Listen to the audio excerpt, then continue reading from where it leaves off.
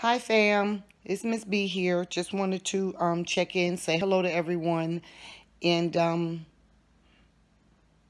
I just wanted to talk about family heritage and some of those activities that we missed. More specifically, the sewing and the quilting and things like that. That creativity, what our people have had in them, and especially our women. We've always had the ability to be creative with what we have. And we're losing a lot of that. We still might be creative in balancing a budget and making that money stretch, turning that nickel into $5 in a week's time. But there's some other creative juices that we're kind of letting run stagnant, if you will. So as a little girl, I remember growing up in New York, and where we lived, it wasn't the greatest neighborhood, and so our building was, when we moved, the building was being, what you call it, not abandoned, but it's considered unlivable, uninhabitable. And after there's a particular word, and right for this moment, that word escapes me. And it was being taken over. The landlord was losing his ownership, his rights to it, because he had not maintained it. And so we didn't have heat in the wintertime. And, we had to do the boiling the water to kind of heat up, boiling the water to wash up and all that other kind of good stuff. But because it would be so cold in New York, we had, I remember having quilts. And these quilts were passed down through the generations. If I remember correctly, my mom said that they were made by her great-grandmother. Some of them her grandmother and some her great-grandmother, which would be my great-grandmother and great-great-grandmother that made these quilts and passed them down. And, I got the sewing. Every girl in my family, on my mother's side and my father's side, we all had to learn to sew. Most of us don't sew now. We don't particularly enjoy it usually. But if it came down to it, if we were in a situation, stuff hit the fan and we didn't have any clothes, but we had some fabric and a needle and thread, we put it to work. I actually had to do that when I first was out in my very first place. Wound up getting some rinky-dink, very cheap from the Goodwill furniture, a dining room set, and I just needed to cover the chairs. Didn't have a lot of money, but I had enough to get some fabric, and I got a needle and thread and a thimble, and I literally recovered my dining room, my dinette set, very limited budget, and then wound up having enough fabric, and before you know it, I covered my ironing board, and next pay period went back and got some more and made some curtains to match it. My little kitchen was looking on point.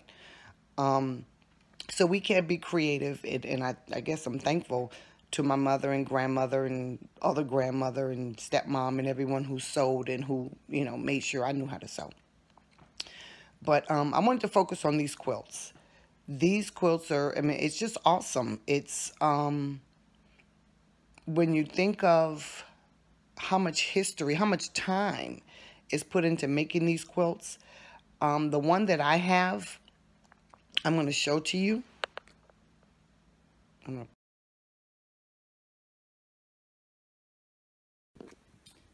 Okay, so this is the quilt my stepmom made for me. See if I can stand back and try to get the whole thing. I can't because my table's in the way, and I kind of tried to put it, and I just leave it here so it doesn't stay packed up so much, and then I take it down after a while. But as you can see here, there's a lot of stuff. It goes back. Actually, this one I started from my high school, and this is my 20-year reunion shirt. But I took it from high school, and I'm a product of the Howe Avenue Boys and Girls Club. I'm also a product of Spelman College. And then my Hotlanta shirt, I tell everybody about how I got my first little Visa card and got on the Metro not Metro, MARTA, the MARTA bus, and then rail to go all the way to Lenox Square Mall to buy a t-shirt so I could actually use my Lovisa card. So that's what I bought with that card, way back in 80 something. And then it just gives some more history, and you can put in there whatever you want to put in there. I put in the things that meant the most to me at the time it was done. Since we do have a Caribbean heritage, a West Indies, British West Indies heritage, I have here, there's actually two shirts there. One references, it says the BVI, and then there's the blue one there that says Tortola, the island itself. And that's where, you see that lavender with the black around it. My grandparents were from there. So, and that's pretty strong. And Jesus Christ, strong follower at the time, and I'm still a follower of the Messiah. I'm just at a point where I'm determining whether that is the correct name and if it's the correct person and that sort of thing. But, and then Puerto Rico, I'm pretty strong on Puerto Rico, primarily because I'm from New York, and New York, you know, there are a lot of Puerto Ricans in New York. My best friend was Puerto Rican. Actually, most of the people I hung out with in my preteen and teen years are all Puerto Rican. And so I maintained pretty decent relationships with them, learn the language, the food, the customs, etc. And so Puerto Rico will always have a close place in my heart.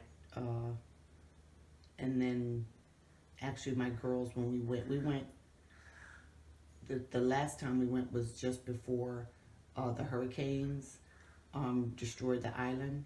So I don't know what it looks like now, but I was able to take the girls and they were able to enjoy it. So, and then these two pink squares, I like to tell this story. I have twins and they were born prematurely. So when it came time for one of them to come home from the hospital, I hadn't even gotten the blanket for them to, the stuff for them to come home. So mama, one of my moms, because I've got a couple moms, she had gone and she picked up their outfit to come home from the hospital in, and she grabbed this blanket to wrap them up in. And it was just the one that came that day. And so she came home in that, and then the other one, she came home, what, a month or so, almost some weeks later, just a little over a month later. And so since they came at different times, there was no need to buy a second blanket. So I tell a story of how I took two pieces from the same blanket and added it in, because at the time this was done, that's not to say that that's the end of my life, but those were the highlights, everything that was highlighted in my life up until my daughters. And of course there is Pigeon Creek community, the fall festival. We are big